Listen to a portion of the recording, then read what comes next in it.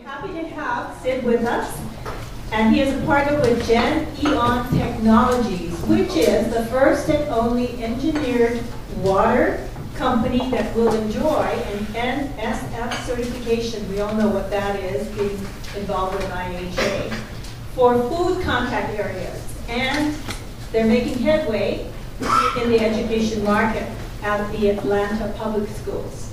Hopefully we can get that same reaction here in Hawaii. Anyway, let me go on to say Sid will give us more information about his product.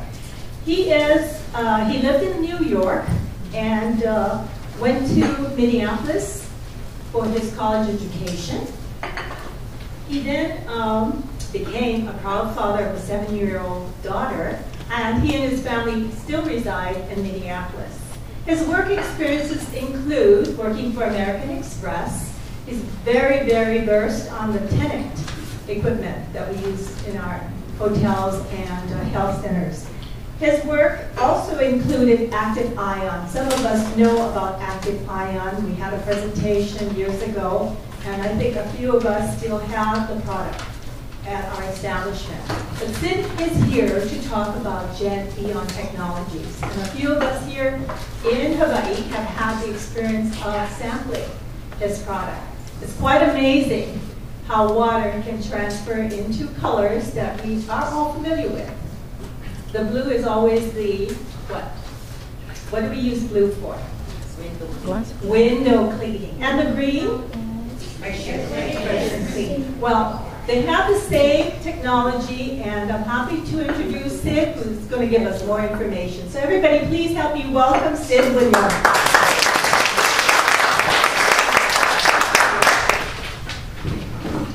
Thank you, Madeline. So I was feeling really proud of myself. I was giving this presentation. And then Rose asked Angela to hand around the quiz and only give it to the smarter people. She was walking around, she looked at me, and she did slightly with her head, and she walked back straight.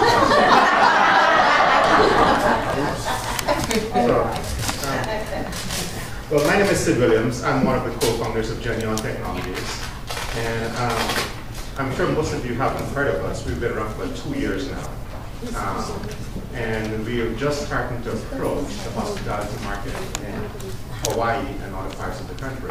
But this, I'll give you a quick background as we go along about the company and what we're doing. I would love this to be interactive, so as I continue this presentation, if you have any questions, just feel free to stop me and ask, and I'll try to answer those questions.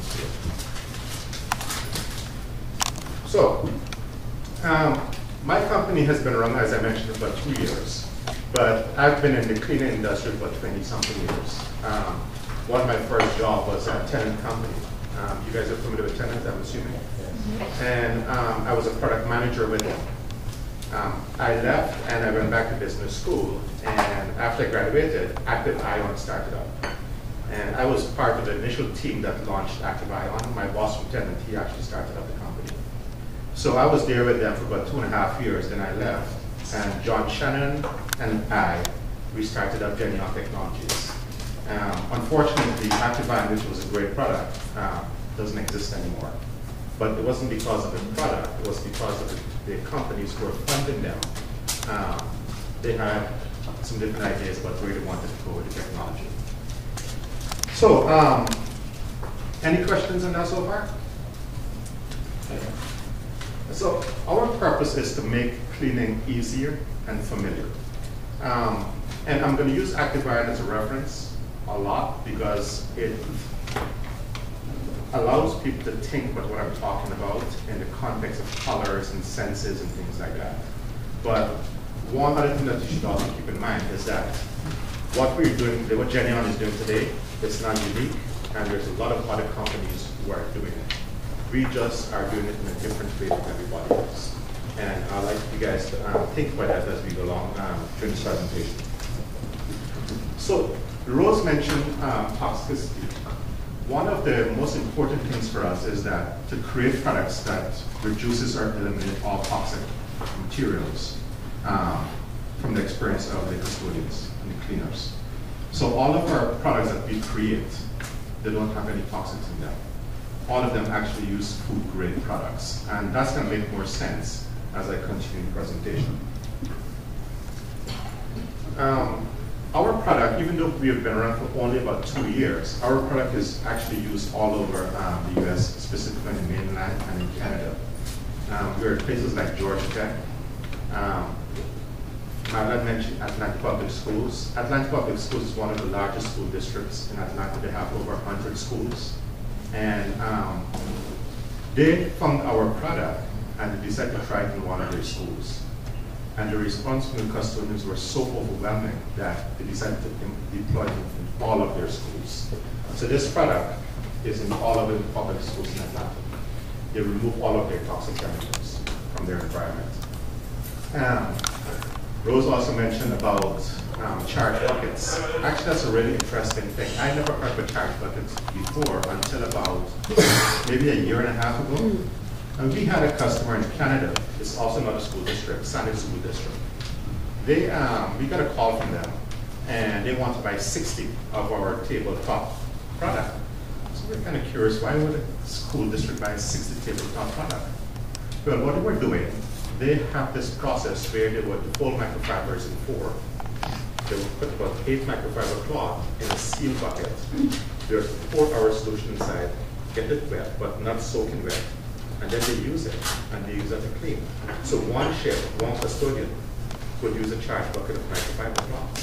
When one side of the cloth get dirty, they just flip it over to the other side. So each cloth has 8 surfaces that they can use to clean. Increase productivity significantly. So that was the point that you were making. We go 16. Yeah. 16 sides. 16 sides. And you probably are right. So, yeah, so, you know, other places like restaurants, there's a restaurant in Texas that really loves the product. They actually did a testimonial for us with their experience on the technology and their experience using it and their guests' experience using it also. One of the big things that restaurants were having, and I'm sure a lot of you have probably seen this, is after somebody leaves the table, the bus boy or the bus girl would come and they would spray something on, and that vapors would waft into people's food and it spoils the experience. So then people would look at you like, what are you doing? And the custodian, he's got no idea that he's not doing something, he's doing something incorrect because the stuff that you spray has toxins inside. And in an enclosed place, over time, could be an issue. So we think that our product actually helps to eliminate those issues.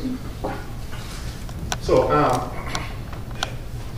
we make 3 distinct solutions with our product. We make a sanitizing solution, we make a glass and general purpose cleaner, and we make a heavy duty cleaner and degreaser.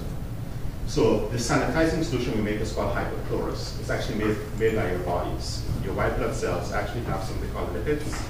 And if you have an infection, that white blood cell actually creates hypochlorous to fight off that bacteria. In 1978, the EPA actually did a study where they compared hypochlorous to chlorine bleach. And what they found was that hypochlorous was about 80 to 200 times more effective at killing bacteria than chlorine bleach. But it doesn't have a harmful side effect. So think about 200 times, 80 to 200 times stronger than chlorine bleach without the harmful side effects. So one of the things I'm going to do later on during the demonstration, I'm going to create some of this solution, some of the sanitizing solution. And I'm going to put it on my clothes, and you're going to see that it's not going to be it's a neutral pH cleaner. So it's not going to damage your surface, it's not going to damage anything that you use on, but it's going to be very effective against the bacteria. Any questions so far? So we feel that one of the benefits of our product, you're going to notice that a little bit the language in cleaning is starting to change. A few years ago, and Rose could attest to this, it was all about green cleaning. And probably recently, most people are confused about what green cleaning is. Because, well, a lot of companies did. They changed their formulation a little bit, and they put the green label on their package. So all of a sudden, green cleaning doesn't have any meaning anymore. So what you will notice now is that there's a shift. And the new language that people are talking about now is sustainable cleaning. So use products that you can get from the environment without damaging the environment. So that's a shift. And another big thing for us is also costs. We want our products to be cost effective so that when our customers deploy them, they're actually benefiting from it in addition to the health benefits that they get from using our products. So what is this product? What am I talking about? Have you ever heard of PCA technology? Any of you? It's called electrochemical activation. It's actually a very old technology. It's been around since about the 1800s. There's a British scientist, his name was Michael Faraday, in the 1830s. He applied an electrical charge to water. And what he noticed was that water started to behave differently. So he was actually credited with inventing this technology. So this technology, it's not new. It's over 150 years old. During the Cold War, the Russians actually took the technology. What they wanted to have a large amount of chemicals or solutions. If there was a nuclear attack, they knew that they could not manufacture enough solutions in the traditional ways to clean their facilities if there was a nuclear attack. So they built this huge machine that took up the entire room to create these solutions. After the Cold War ended, the technology started to get refined, but they were still very, very expensive. And we're going to touch a little bit on where some of the technology is used today, because you guys are familiar with it. You've seen it before, but you just haven't realized that that's what it is. So have you ever walked into a grocery store and you notice in the produce section, there's a little sprinkler over the vegetables and stuff like that? Most likely, that's hypochlorous you're seeing. So what it does, because it's very safe, it's very effective at killing bacteria at very low levels. It actually kills the bacteria and can prolong the life of the produce. So we're actually doing studies now. There's a large fast food chain in the US. They want to actually incorporate our product into their restaurants. And how they want to use it, they want us to build a machine for them. And they want to be able to put produce in the machine and sanitize those produce using our system. So we're doing testing right now at the University of Georgia. The benefits to that is that companies now start sourcing products locally.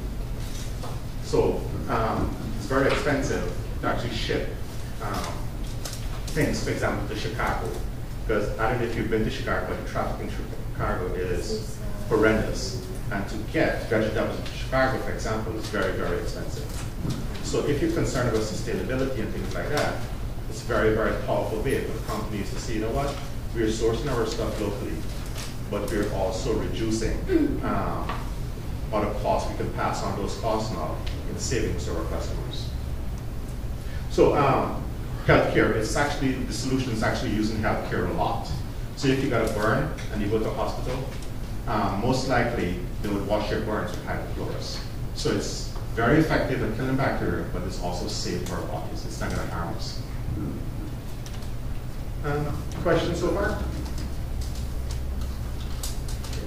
Well, what does the government agencies say about the solution that's created by these technologies? Well, the FDA, they actually look at hypochlorous solutions and they classify it as GRAS. GRAS is a term that they coined back in the 1970s, and it means generally regarded as safe. So if you look at salt, if you look at the MSDS sheet of the salt, they will say GRAS in it, generally regarded as safe. So all of the catalysts, and we're going to talk a little bit about that in a second, all of them are classified as GRAS because they're all food additives that you can use. The CDC on their website actually recommend saline or hypochlorous type solutions when you sanitize and clean, because it doesn't have the environmental impact of other traditional products. That's what the federal government is saying. But what are other third-party people are saying? So we wanted, when we go out to sell our product to customers, we wanted them to be able to reference other third parties to show that our product is effective. Have any of you ever heard of TURI? I know Rose have heard of TURI, but TURI is actually a lab out of the state of Massachusetts. It's part of the University of Massachusetts system, and their job is to identify toxic-free products for state workers to use. And that started up in the 90s, and it became so popular that companies actually started selling their products for TURI to evaluate. So TURI right now is a leader in the world actually of evaluating non-toxic products and then measuring their effectiveness at cleaning. Our products were actually tested, our solutions were actually tested by Turi, and what they found that our product actually clean as well or better than the leading glass and general purpose cleaners and heavy duty cleaners and degreasers in the market without any of the toxic chemicals associated with them. NSF, you guys are familiar with NSF. We were the first product that was actually approved by NSF under their food codes. So our product is the only product, ECA technology product, that has the approval to be used in food contact surfaces.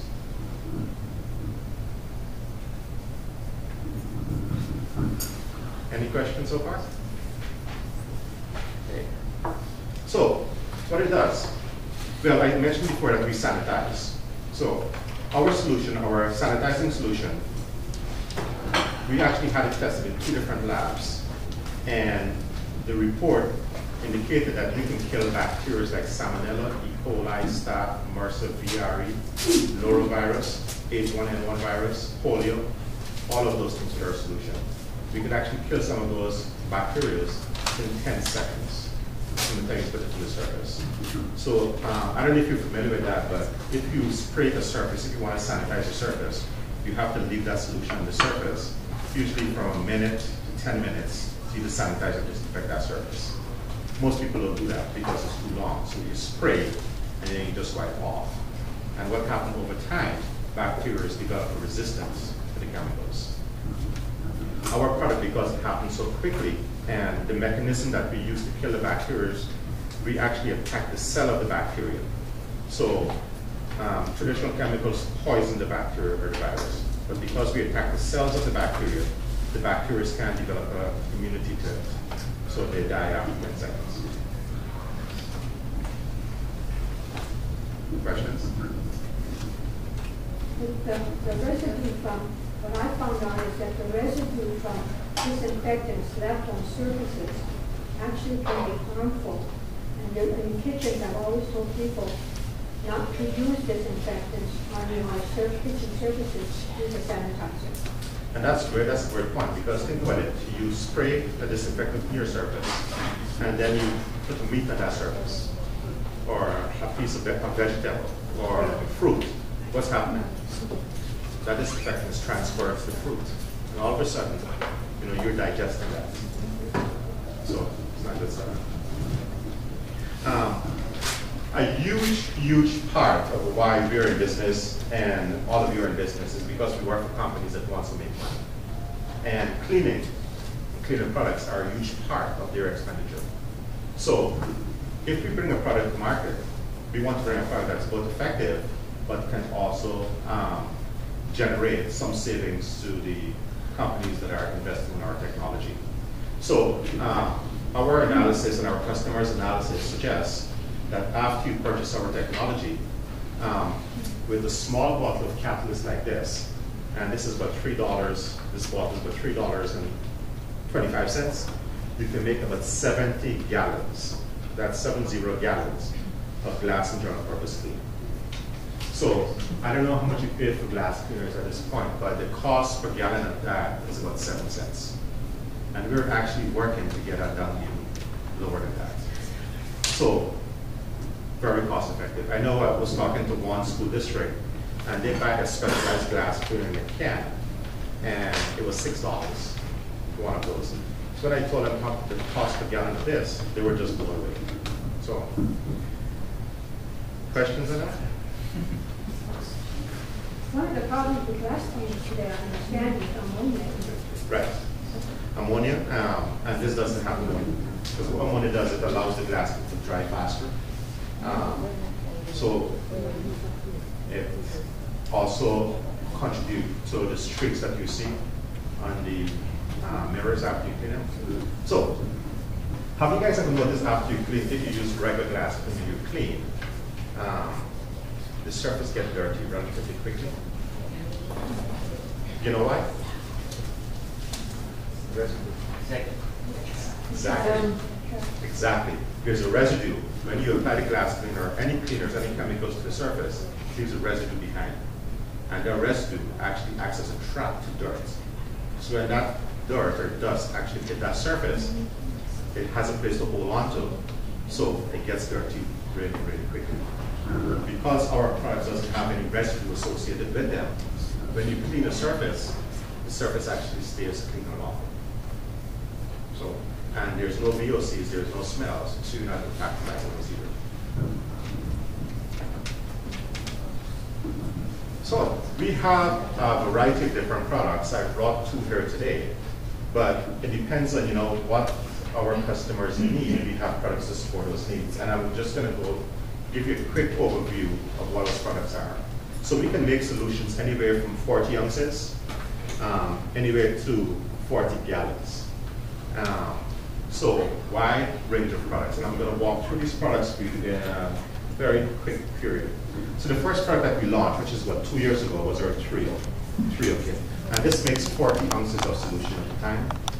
The feedback that we got from the marketplace, and my life had attested that, said, we love your solution, but it doesn't make enough. Because each time, you may have a staff of, I don't know how many, 10, 15, 20, or significantly more than that. So this is only going to fill out about 1.5 spray bottle, and it's just not operationally effective. So the feedback from the marketplace was, we love your solution, just not getting enough of it. So what we did, we went back and we actually redesigned, and we came up with a larger decanter that we're going to be introducing at ISSA show. It made 64 ounces, so it fills up 2 32-ounce spray bottles of solution. Still, a lot of customers say, for small operations, that's great, but we need more volume than that. So we went back and we actually created, and I'm going to touch on that in a little bit, a larger machine that creates much more solution. One of the big markets for us is in healthcare. Are you guys familiar with something called C. diff? And you mentioned norovirus earlier. C. difficile. C. difficile is a so C. diff is a spore, and it's one of the most dangerous things in hospitals right now, especially for elderly people. Chances are, if you go to a hospital and you get infected with C. diff, it's unlikely that you could survive. It's that dangerous. And it's becoming more and more prevalent in the US. So to kill C. diff, it takes very, very toxic chemicals to do it. Very few things can actually kill it. So our solution actually kills C. diff. So it's safe enough to go on your clothes, touch your skin, but also strong enough to kill something like C. diff. So we have a product that we're specifically designed for healthcare that targets C. diff.